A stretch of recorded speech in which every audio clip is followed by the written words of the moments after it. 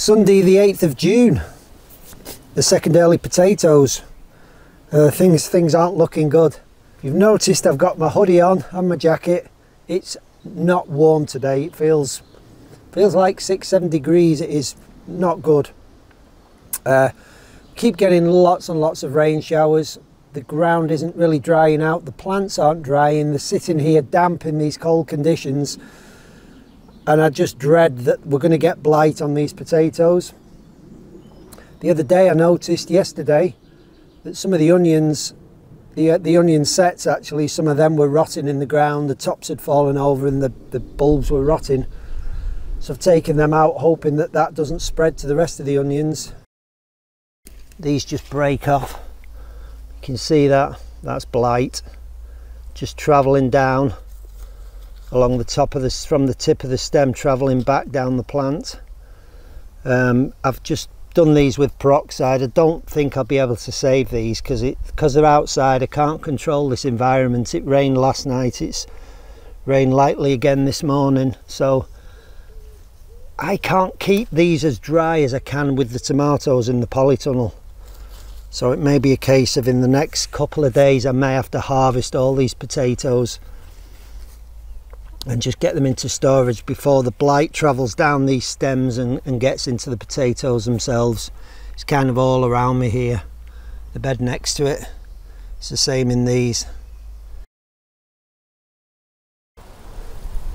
Some people might get sort of confused. I know certainly people on the allotment site get confused when they start seeing spots on the potato leaves. That's quite normal. I had that last year on my own potatoes. And you sort of get these spots and these marks when the potatoes are nearing the end of the cycle, you know, when they're not actively growing, and you get these spotty leaves.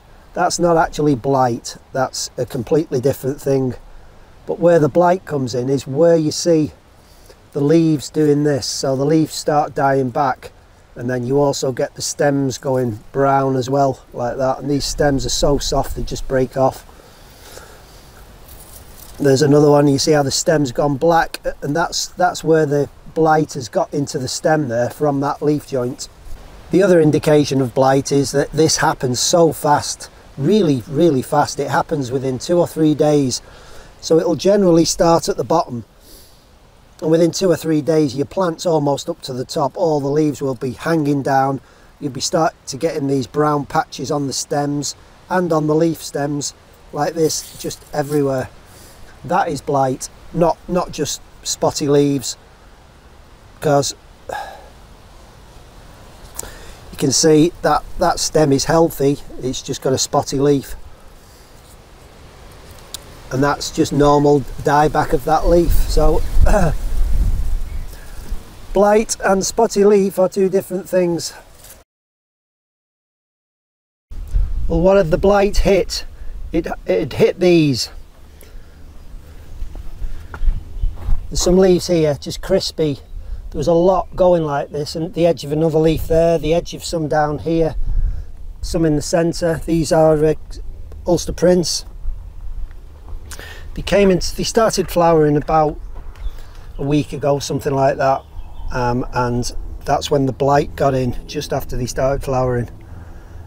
Now I've been hitting these every 48 hours with the hydrogen peroxide solution, and at the moment it seems to have halted it. It's stopped. The blight isn't spreading any further.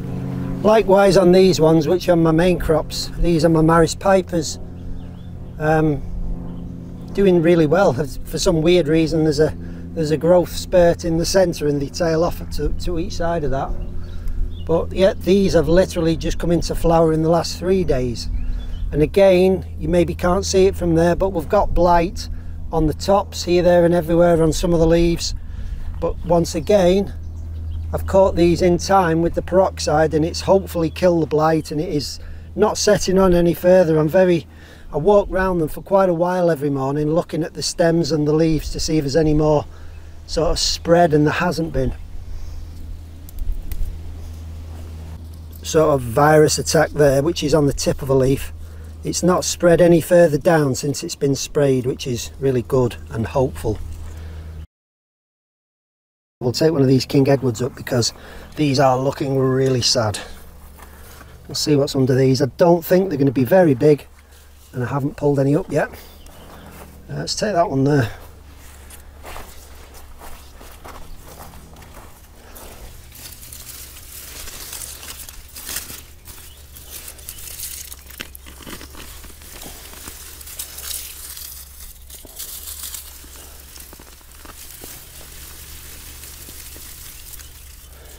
No, I'm afraid that is rubbish, really rubbish.